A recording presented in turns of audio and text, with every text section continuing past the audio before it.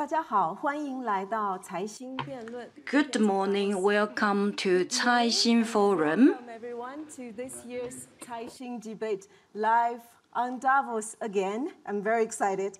I'm Lixin, and the topic today is China investment and economic outlook, something that almost all economists, journalists, business community are watching very closely every day.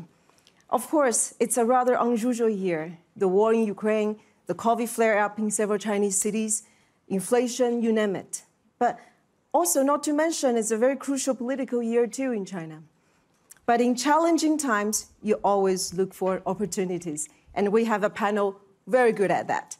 And from multinational financial institutions, from market experts, from academia, and online, virtually, from the private sector in China.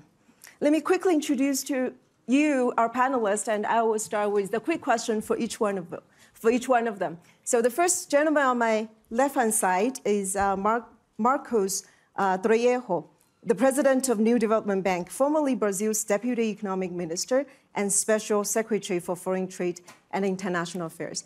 It has been a fun year, Marcos. So out of the 5 countries of NDB, what's your forecast on the GDP growth this year? Cindy, it's a pleasure to be here and once again join a Caixin discussion. So the New Development Bank was set up by the BRICS countries, and we've also embarked on a process of membership expansion. So we have now 4 new members. We're looking at a GDP expansion in China north of 5%. India is going to grow close to 9%. Brazil is going to grow at around 2%. Same for South Africa. Russia is obviously going to have a very severe contraction in its economy out of the new member countries. Bangladesh growing north of 7%, Egypt 5.5%, Uruguay at around 3%, and the UAE at 4.5%. So if we're talking about economies like China, India, Brazil that feature within the 10 top GDP economies of the world, still a robust growth for 2022. That's a pretty encouraging message to start with. Move on to John Tuttle in the middle, Vice Chairman and Chief Commercial Officer of New York Stock Exchange Group. So John, how many Chinese companies are currently listed in NYSE, and how many you would see still there within, let's say, 2 years? Good question. Well, I think it's helpful just to pull the lens back for a moment. So we have 2,400 listed companies on the New York Stock Exchange. About 20% of them are from outside the United States, representing 46 different countries. The country with the most is Canada, natural fit, neighbor to the north. But the country with the second most listings is China. And so, the relationship between the New York Stock Exchange and China is about 35 years old and really took off in 1987 when our chairman traveled there and met with Deng Xiaoping. But we have, in the U.S. markets in general, we have about 240 companies from China that are listed on a U.S. exchange. About 82 of those are listed on the New York Stock Exchange. What's interesting, though, is from the last time we gathered here in Davos, just over 2 years ago, we've actually seen that number rise 20%. So we've seen a lot of companies from China list in the United States. Going forward over the next 2 years, I'm encouraged those numbers will stay where they are, if not grow. That's another very encouraging message to hear. We'll watch the number very closely. And the next gentleman is Jonathan Crane, CEO of KraneShares, the first U.S. asset manager 100% focusing on China. And when I visit their website, it says, we believe the relationship between the United States and China will be the most important economic partnership of our lifetimes.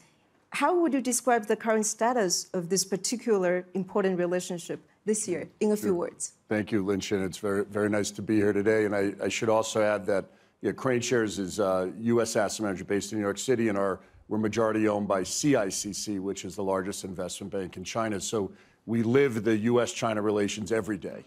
So we understand that very well.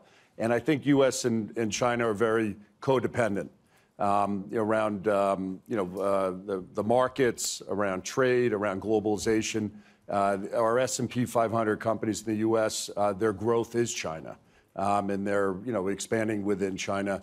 China's dependent on U.S. investment coming into the markets and into the country. So there's a codependency, but you have the number one and number two economies in the world, and there's going to be a natural tension going forward. And I think from an economic standpoint, business standpoint, there's a lot of interest in doing business together. I think on the political side, there needs to be more understanding. And I think if these countries, U.S. and China, can become closer with better understanding, I think it's better for the world's economy and peace. So I think this relationship is vital going forward. Thank you.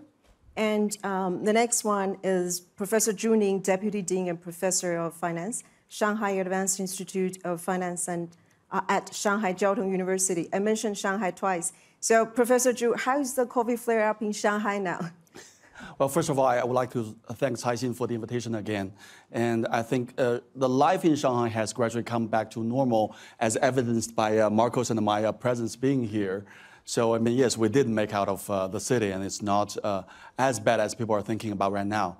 That being said, I think the disruption in the consumption scenarios in the supply chain and in people's confidence and expectation is still ongoing. I think it's taking some time before things are fully going back to be fully normal, but I'm quite confident about that. Thank you, Professor Zhu. And online, we have Gong Yingying joining virtually, the founder, chairwoman, and CEO of EduTech. And they describe themselves as an artificial intelligence and human intelligence-driven medical research and services company based in Beijing, listed in Hong Kong. So how are you, Yingying? And since you're in Beijing, how many of your colleagues are currently working from home now? First of all, thank you for inviting me, and thank you for the question. Lixin, we're a tech company, so since 2020, we have adopted a flexible working system that allows people to choose how they want to work.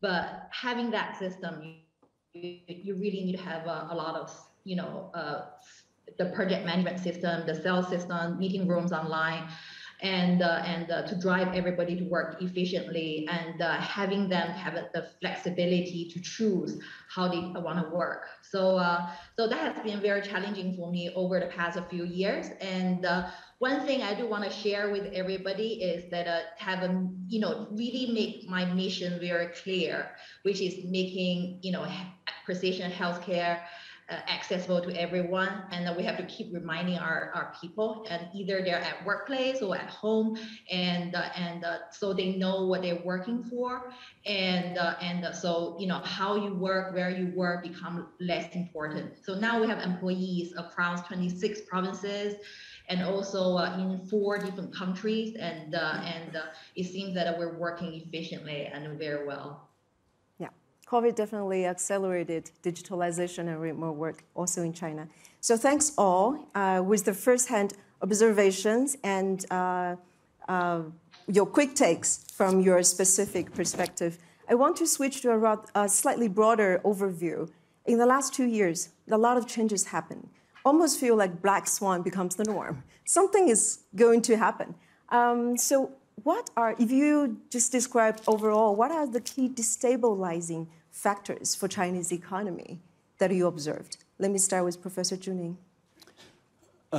Right. So I think destabilizing is a word which you sort of use stabilization or stability as the norm or as the expectation. But then I think things are changing quite dramatically in China, not necessarily in the past few years or as a response to the COVID situation.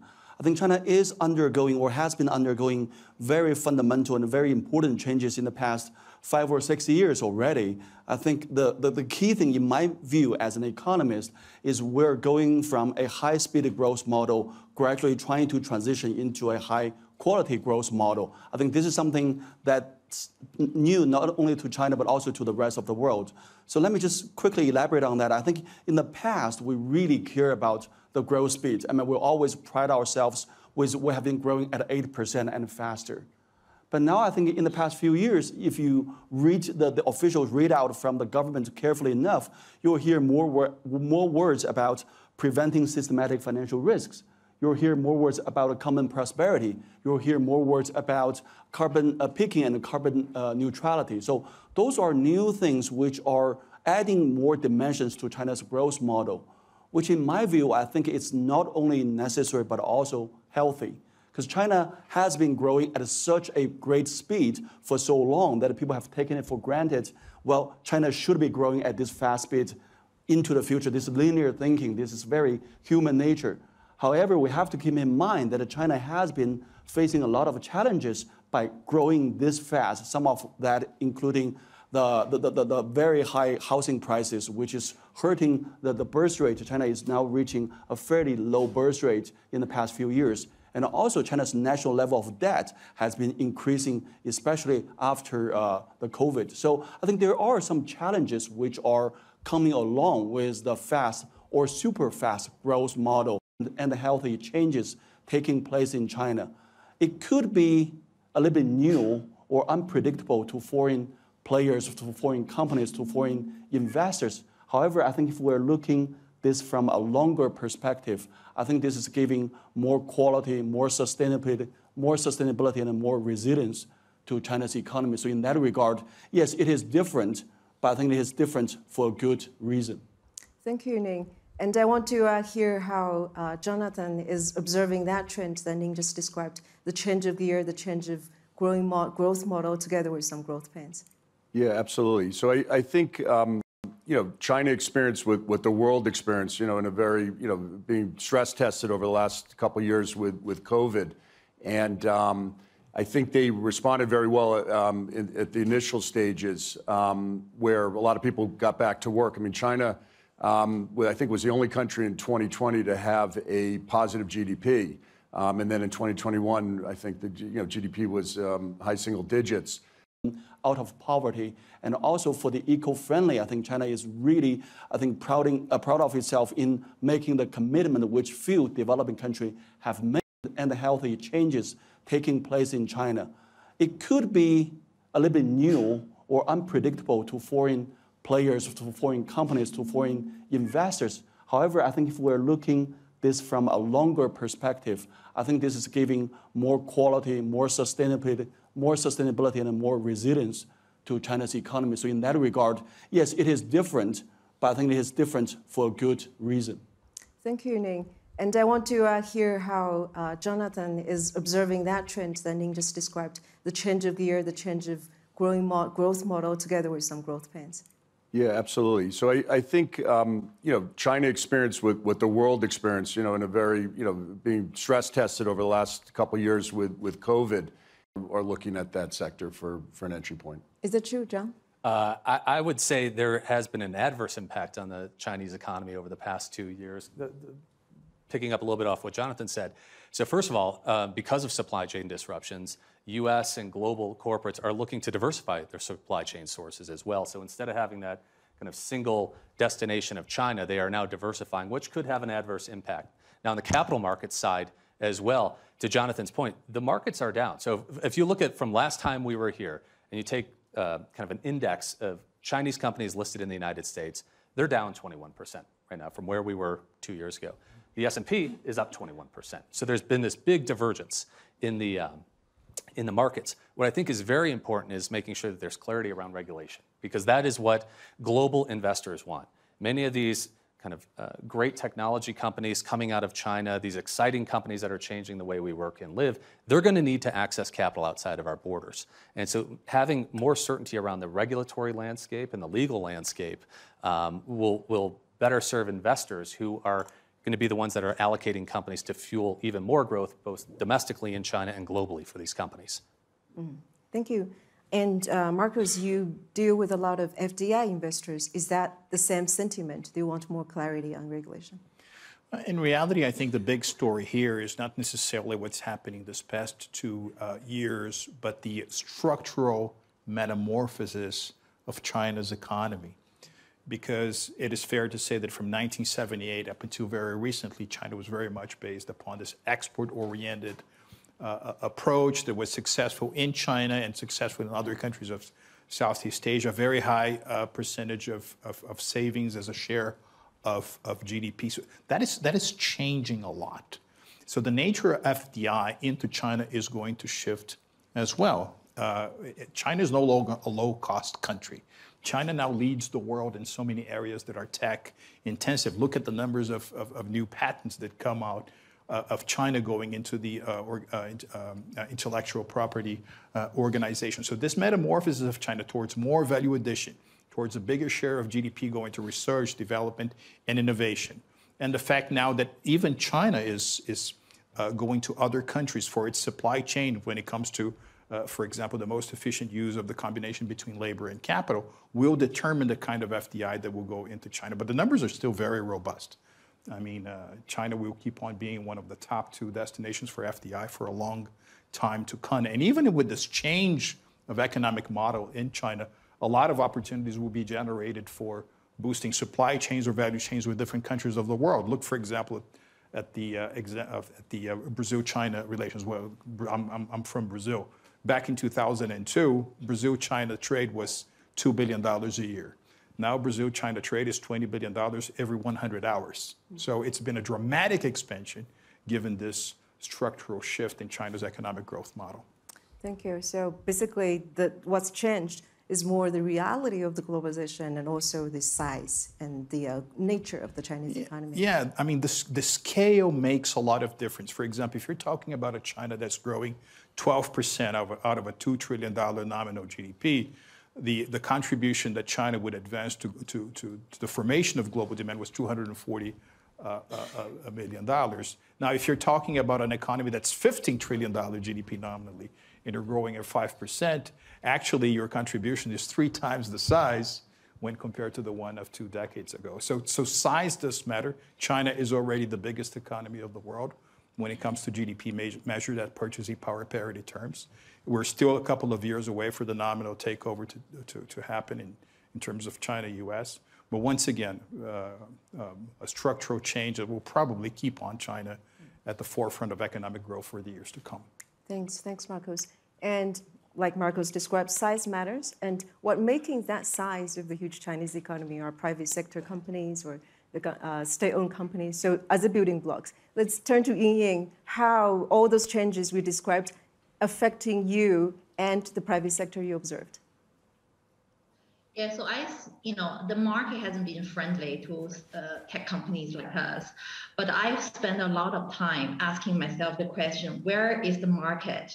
And do I have the great talents? Do I have a great technology?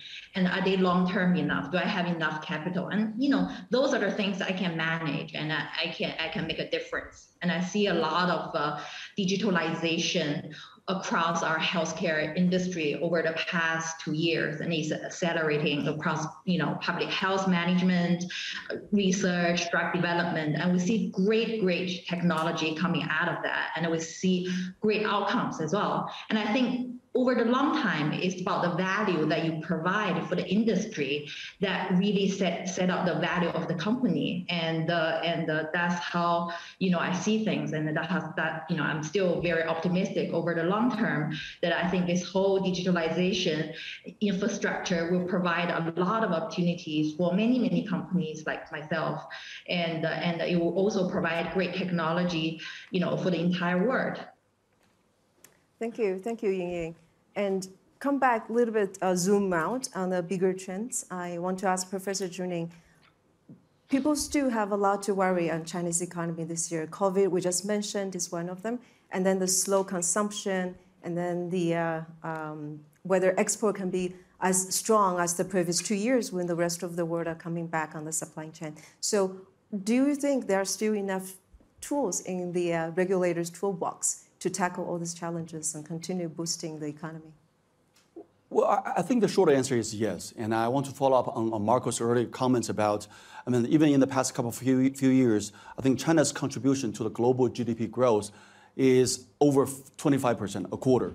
So that's bigger than, most of the time, bigger than the combined contribution from India and the US, typically the number 2 and number 3 global economy powerhouses. So I think that's still saying the power, the dynamism in China's economy. And China has been known for having a large and active government, and the government has been very pro-business, pro-growth in the past.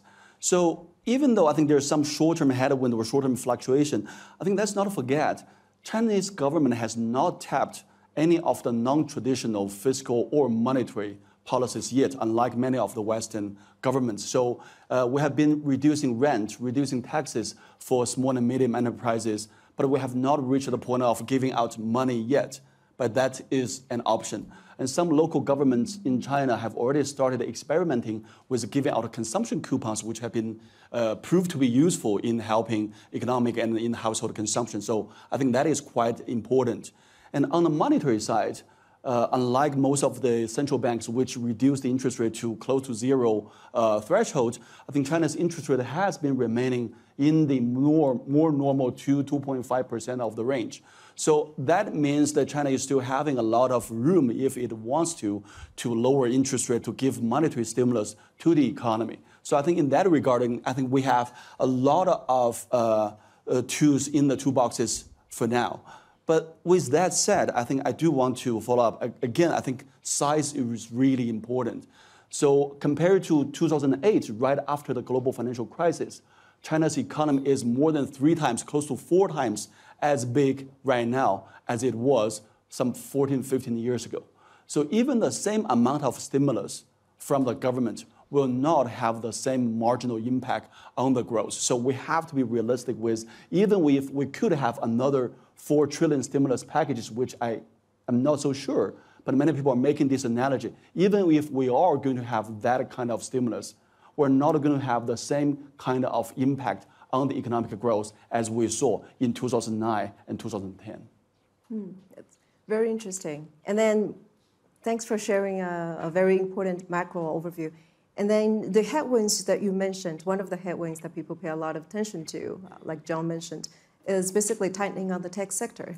So Jonathan, you've been observing the Chinese market for a long time. Sure. How do you think the tightening on the tech sector is affecting the global investors' perception of the China market? And also, like you said, is now the buying time now?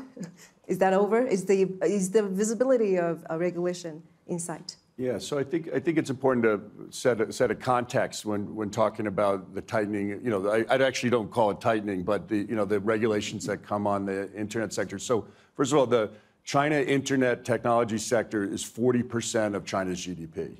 Okay, you have 1.4 billion consumers, 700 million middle class now consuming through these internet technology names. I mean, we all know of Alibaba, Baidu, Tencent, and but there's a whole group of smaller companies now, innovative, coming up. So the sector is going to grow, but also the consumer is growing. Okay, so China, and this whole sector has grown a lot, tremendously in the last 10 years. So I think I don't look at it so much as the tightening of this sector. I think it's more providing regulations that really are around, anti-monopoly, antitrust, cybersecurity, regulations that came in that really are going to set up this sector for long-term stronger growth. And I think that's how the Chinese government was looking at it, and it's only natural. We do that in the United States. Europe's doing it. So instead of this being negative, and yes, there was downward pressure on the markets. I'll give you an example. A lot in the educational technology. Education is very important in China, and a lot of money was being spent by consumers in education technology. Some of these regulations were actually celebrated by consumers in China. It made it much more affordable, even though the markets put downward pressure on some of these companies. So I think long term, this was healthy. It has created an interesting entry point. We talked about it before, where these valuations have come way down. But we also see the same thing that put downward pressure on the sector is actually the same driver that's going to put the sector back on track, and that's government regulations and policy, basically. So you've heard in the last couple of months, President Xi and Premier Li and Vice Premier Liu He all come out and say that they're supporting this internet technology sector. There'll be stimulus. And so I think the regulations were meant to be healthy long term. And then now you're seeing all the high-level officials talk about how they're supporting the sector. Look, it's 40% of GDP. It's a big part of China's future, and it's it's how this 1.4 billion consumers interact every day. That's their daily lives is through these companies. Thank you. So it's a regulation more of a catch-up and long-term oriented. Ning, you have something to add? Yes, I just want to quickly follow up on what Jonathan said about, I think many of the policy changes to China's platform companies or internet companies are not that different with what has been happening to the giant tech companies in the West. If you think about the differentiated pricing, if you think about the barriers to innovation, if you think about the labor conditions, I think it's largely in line with, it's not just about China, it's more of a global phenomenon about how we tackle the giant tech companies, which is a new phenomenon in the global economy. So in that regard, I think China is not different, but actually quite a joining force with the global practice in trying to find the better approach to regulate and to foster the growth of such companies. Thank you. So it's part of the global trend. While we have you, Ning, another hot button issue I want to comment on is people watch about the real estate sector very closely in China, and that is described as a tightening. But we see signs of loosening in a couple of Chinese provinces and cities around, and continue to loosen up a little bit. So, what will be the next outlook of the real estate sector? Yeah, I'm probably regarded as one of the big critic of China's housing prices and now the housing sector. I think the curbing policy on the housing sector is relaxing. I think in two different areas. For the supply side, for the real estate developers, I think the financing to the real estate developers are being relaxed. So I think for those developers which have been cash stranded, I think now they're receiving some of the much needed cash flow support from the banks, from the bond issuance, and from some of the foreign market. And also, I think on a different city level, the curbing policy, the qualification for buying, selling, and getting a finance to buy an apartment has been gradually relaxed. So in that regard, I think the policy has been more relaxed right now compared to 6 months ago.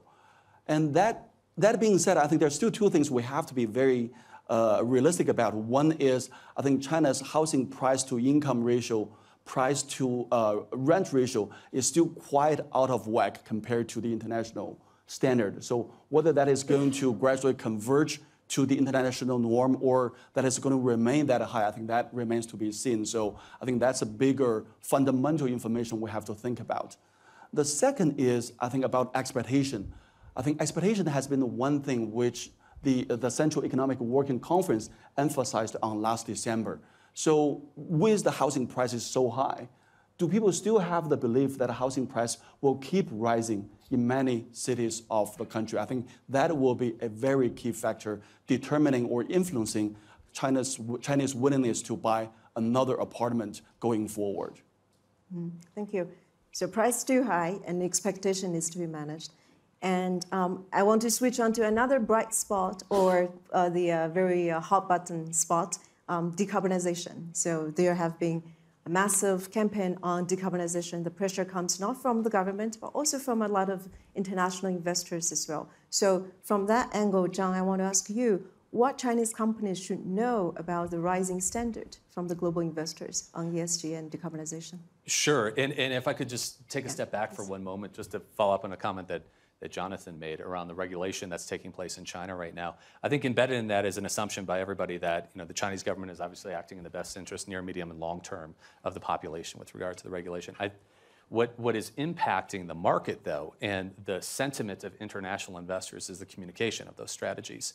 And so having what would be viewed by global investors as very short timelines, or if not surprises, and things like changing regulation in education, in ride sharing, in cyber, in technology companies from the Cybersecurity Review Board. Now, another way you're going to attract a lot of international investors is having a focus on ESG. And there's a lot of studies out there, but the most recent one I saw was 40% of institutional capital deployed over the past 12 months was tied to some sort of ESG mandate. Now, that can vary how intense the ESG mandate is, from kind of a basic screening to in-depth analyses done by institutional investors. But to continue to attract foreign direct investment into China, into the Chinese markets, we strongly encourage our Chinese issuers and those companies that are thinking about tapping the international capital markets to have a good grasp on ESG and be reporting statistics around their climate footprint, their decarbonization path, their sustainability programs as well, because that will, again, attract those global institutional investors. And that can be everything from your large global asset managers like the BlackRocks of the world to the pension funds, to even smaller asset managers whose LPs, their limited partners capital, may be tied to that fund having some sort of ESG mandate. So we're in constant dialogue with companies from China and from around the world to make sure that they're able to tell their story with the right metrics and in the right way to the global investor base to help attract more focus. Because if we were here 2 years ago, that number was below 40%. It's at 40% now, and it's only going to continue to climb.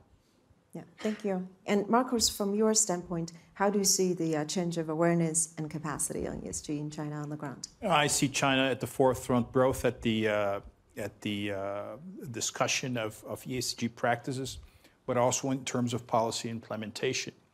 What I think China wants, and I think this is true about other emerging markets as well, is some of the ESG standards or rules should be multilateral defined. It should not be a top-down approach from some countries to others, so it's something that is collectively built. But I mean, this attachment of China to promoting best practices in ESG is one of the reasons why for the first 5 years, our institutions was able to direct 25% of everything we finance to climate-oriented projects. And in this next cycle of 5 years, we've just adopted the new strategy.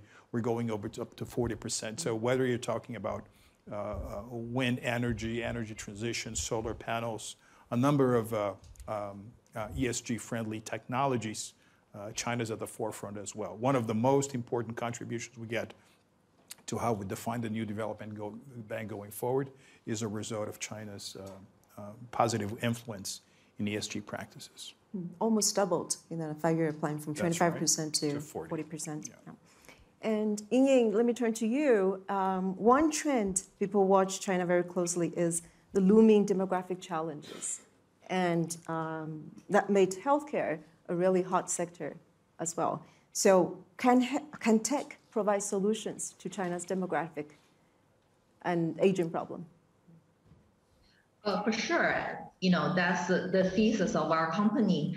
And, our solution is already being used by, hundreds of clients around the world. And, for patient management, drug development, and clinical services, and so on and so forth.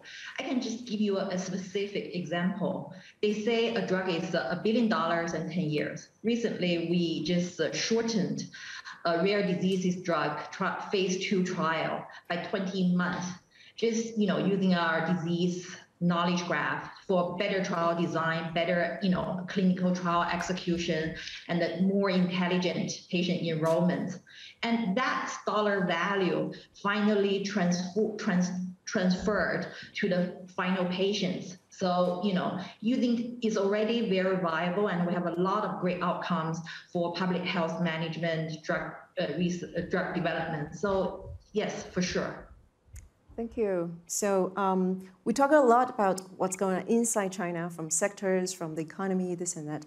But there's a lot happening outside China as well. What are the global trends that are affecting Chinese economy from externally? So inflation, food crisis, supply chain, just like our previous panelists mentioned, supply chain onshoring or nearshoring, or somebody called that friendshoring. So Marcos, how would you see the external factors impacting China? So I think that the rerouting of global value chains is absolutely one of those trends. I'd rather use the expression value chains than supply chains, because this goes much beyond the issue of supply.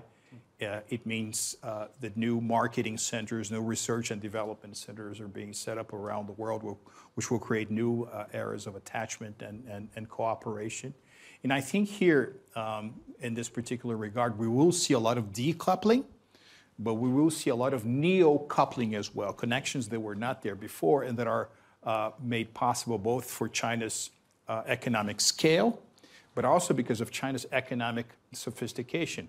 Once again, China's investment, for example, in research and development is reaching close to a level that's observed in OECD countries.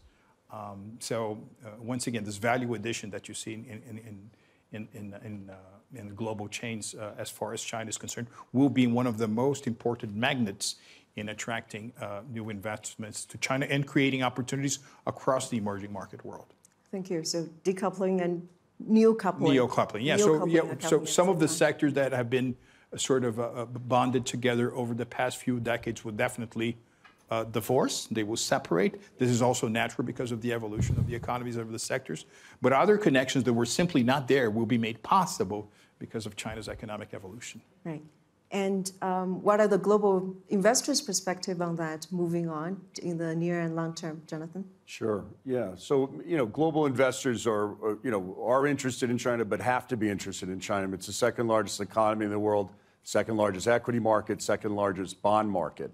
And it's just getting included in global indexes. So everyone, a few years ago, MSCI included China, the second largest equity market in the world, for the first time in global indexes. So if you look at the benchmarks, MSCI World, China's second largest economy is only 4% of that index. The United States is 60%. So, a lot of the global investors don't have a lot of exposure to China, but that has to change as the indexes increase China's, inclusion going forward. So we see, significant flows, asset flows going into the A-share market as global investors have to rebalance these indexes. That's hundreds of billions of dollars going into the A-share market. We also see inside China institutions buying their equity markets. Okay, that's going to start increasing. And then it's the fastest growing wealth management and asset management market in the world. You're also, starting to see financial planning come on board, 401k type of plans starting. And so you're going to see also the consumer starting to, do buy and hold investing into the mainland market. So, right now the mainland market is maybe 4 or 5% owned by international investors. That will change. We see significant interest in China, but also, investors having to allocate going forward as these benchmarks grow. Then we also see key themes coming out of China. I mean, urbanization is a really interesting theme that sets off a lot of investment opportunities. Just an example, China's right now at 60% urbanization, will be going to about 85%. Hundreds of millions of people moving to cities. The United States was 60% urban right after World War II. And then our whole middle class grew, the American dream happened, and that's where we see China just beginning. And it creates very interesting thematic type of investing in internet technology, healthcare, 5G, and then all around the environment and clean tech. I mean, China will become a leader around that too. So the consumer, China, we think the world, global investors are really trying to figure out how to get that exposure. And so, there's a positive outlook even amongst, these, challenges around the downward pressure of the markets. I think you'll see increased allocations to China by global investors. Thank you for putting that in the longer horizon. Economies have swings and cycles, we all know, and in the challenges we just mentioned, and there are also opportunities arising. So behind that, what we see is, what we need to find out is the resilience of the economy that we can pinch our hope on.